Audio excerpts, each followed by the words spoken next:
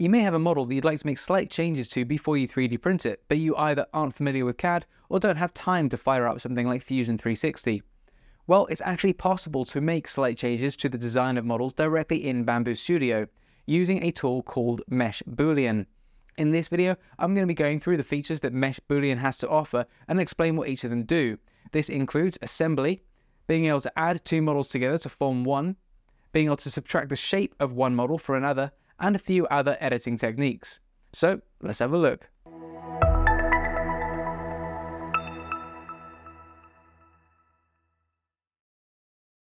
In Bambu Studio, you may have noticed that when you have an item on your print bed, even with it selected, there is a tool up in the toolbar that is grayed out and you cannot use, and that is Mesh Boolean. So to use this, let's add a second item to our print bed. We'll just add a primitive cube and we'll get this positioned somewhere around here.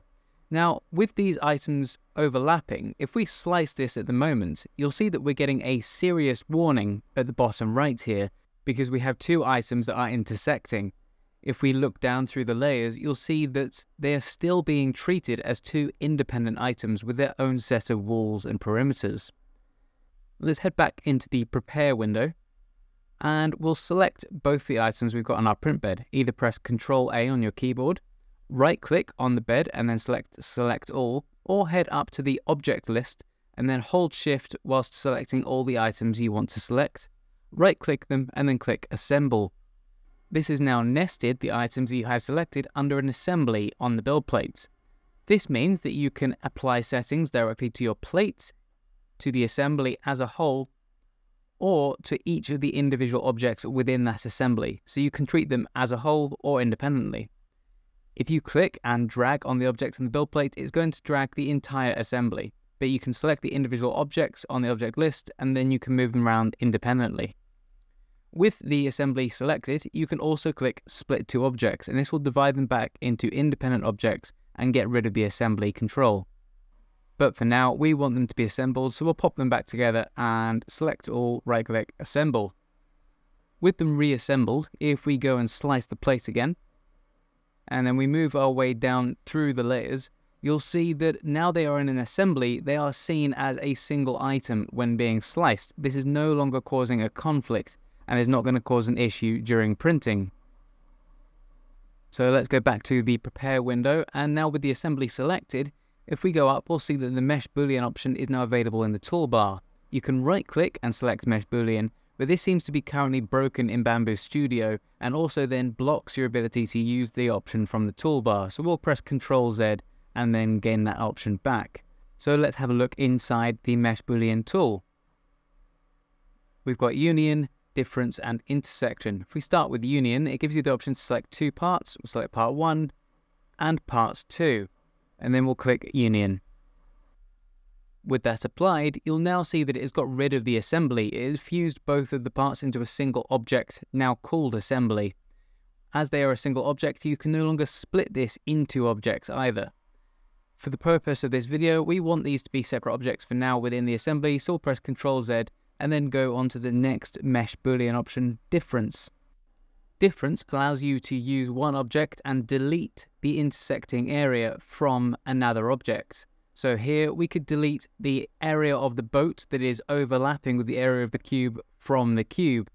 To do this, you want to select the object that you want to delete from, so in this case the cube, and select the object you want to delete with, in this case the benchy boat.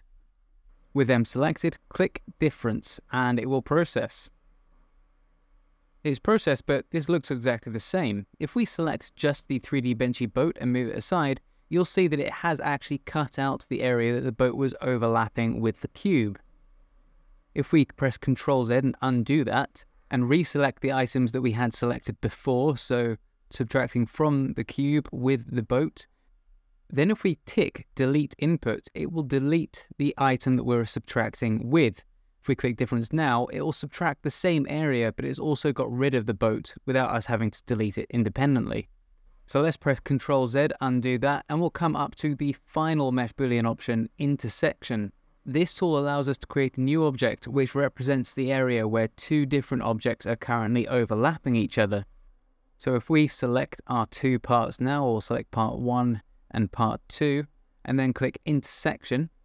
This can take a moment to process, but once done, you can see that part 1, the cube, has been deleted and it's been replaced by an area where the two objects had overlapped. This new object is still part of the assembly, so it's being moved around with the rest of the items. It's obviously not in an orientation that could be easily printed, but if we were to select the assembly, we could then click split two objects, and we would be able to then treat this as a completely independent object. We could then select it, use the Lay on Face tool, and more appropriately orient it for 3D printing. If I press Ctrl Z again and undo this process, there is one more option under intersection, which again was a delete input. So we'll select the same two objects again, part 1 and part 2, but this time we'll select delete input and then click intersection. And now we are just left with the intersecting area of the two parts. The rest has been deleted. And now we could just use the auto orient tool and position it on the bed where we want.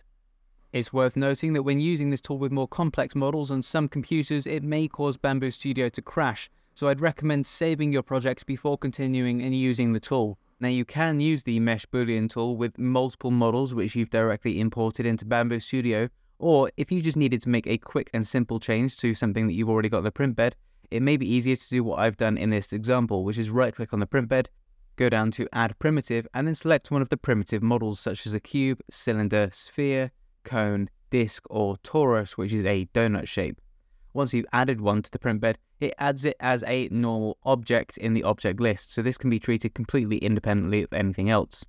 You can then select it along with other items you've got in the print bed, assemble them, and then you're able to apply the Mesh Boolean tool to those items. So if, for example, you just needed to remove part of the object, you could just use a cube, use the difference tool, ensure that you have the delete input selected, and then that is just going to delete the section of the model that you don't want.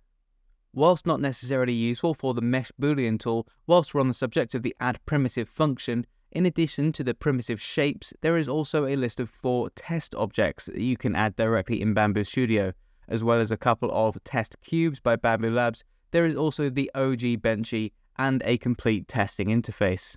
Well, I hope you found this video useful and you now feel confident that you can make those slight alterations to your design. If you did find this useful, please make sure you hit the like and the subscribe buttons because it makes a huge difference to me, and I've got a lot more videos coming in the future which I really hope that you'll find useful. Thanks very much guys, and until next time, happy printing. Thanks very much for sticking right to the end guys. While you're here, why not learn something new and check out some of my other Bambu Studio tutorials, or check out some of my other fun 3D printing and maker content. Again, thanks very much, and until next time, happy printing.